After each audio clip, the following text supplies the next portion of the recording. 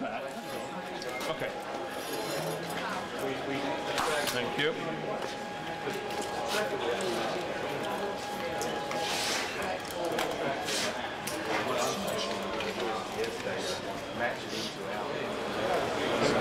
We're about to do Tony Stark experimenting with the combination of boots and gauntlets. This is his first successful flight in his workshop. Robert here has done a lot of training on this wire rig, and the tests we've done were pretty successful. Ready, and action. You're off right here. Frame up on me. Good. Day 11, test 37, configuration 2.0.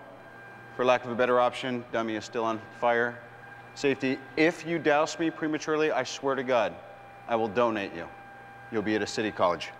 All right, we're gonna start off really nice and easy. Don't talk when I'm talking. 1% capacity in 3, 2, 1. Nice. 3, 2, 1, drop. Great. Steady. I've done wire work both as an actor and as a director in the past. I think people have been seeing wire work for so long that whether consciously or subconsciously, they could tell where the pick points are, they could tell where the wires are attached, and even if you use, computers to paint everything out, there's something about the physics of it that is unconvincing to me. And I was very skeptical if we could use it at all or if we take the audience out of the movie. What we did was we developed a way by which the character was picked or supported by his feet. So he wasn't being suspended by his center of gravity or his hips or his back, as is usually done in these films.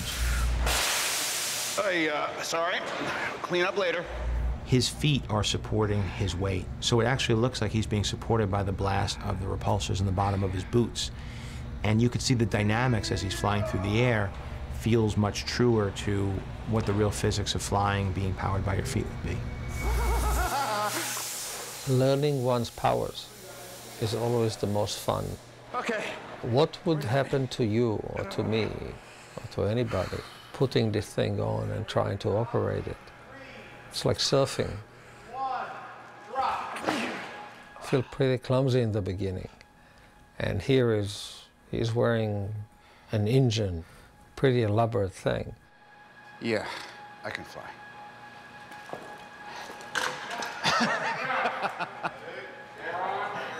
Oh, man.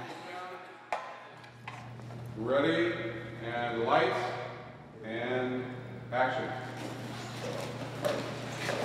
Something interesting happened when we saw a black and white rendering of the Mark III.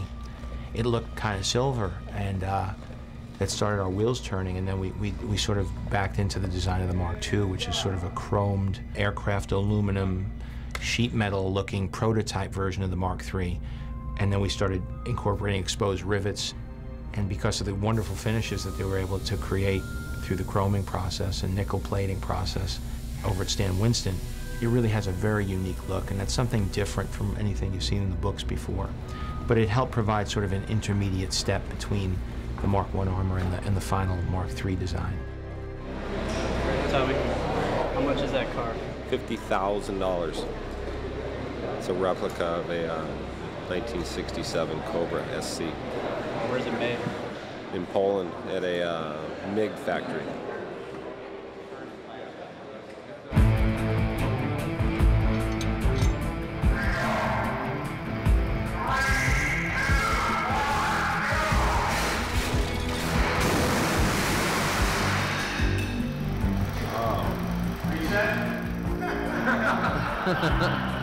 That brings a tear to my eye. If you like cars at all, that hurts.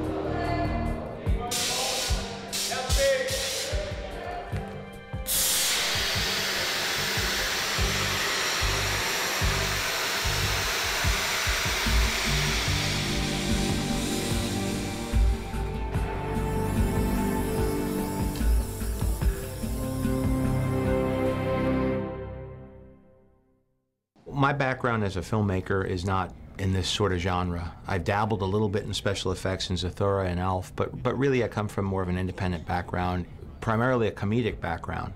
And so I really wanted to offer a human side that would fit in with my sensibility of filmmaking And in assembling the cast that I did between Robert Downey Jr. and Jeff Bridges, Gwyneth Paltrow, Terrence Howard, that's a cast that I would be happy to have in a drama or a comedy.